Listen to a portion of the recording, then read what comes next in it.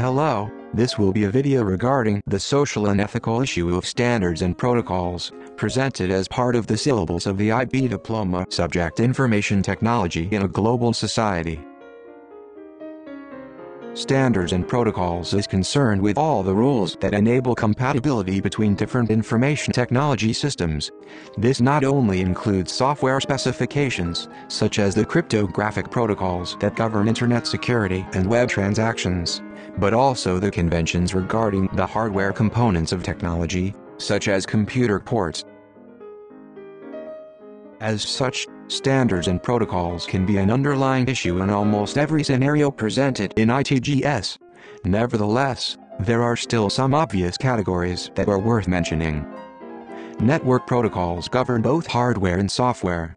These include the physical arrangement of the network, such as the straight bus and the star network topologies, the type of cable used, and the speed in megabits per second in which data is transferred. Protocols are also present in the Internet. These perform tasks such as converting hostnames into computer-readable IP addresses, managing data packets across routers, and allowing computers to request resources from the network.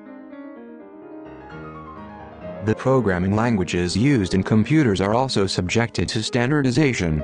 These specify the type of data the program is to process, as well as the output data it is meant to produce.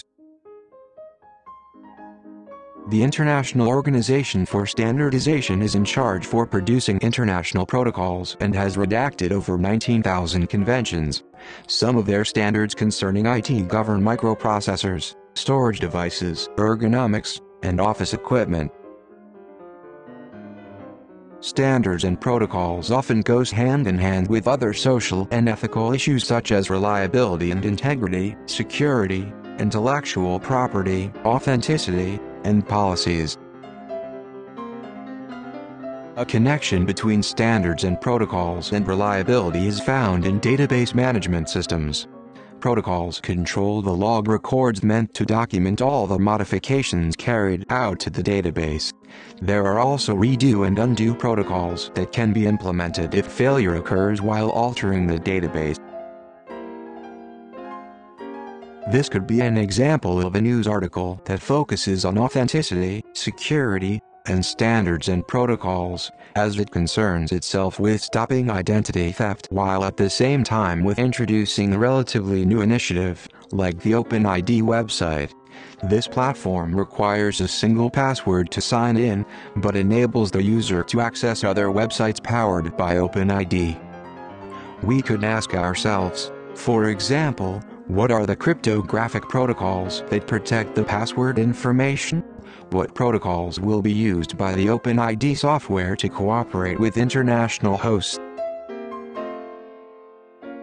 This other article can also be linked with standards and protocols. This text is about connecting devices that monitor a patient's traits, such as heart rate or body mass index, to apps that can be surveyed by medical professionals. This would allow patients to be kept track of in real time. While there are other issues, such as reliability and integrity as well as surveillance, standards and protocols is also valid. What are the International Organization for Standardization's protocols to communicate with electronic records? What are the audio and video requirements necessary for the device to interact with the network in real time?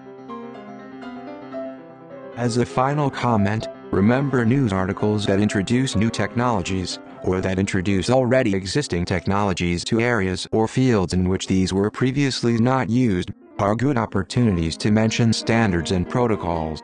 Also, standards and protocols is usually present in articles containing IT systems that span over international borders.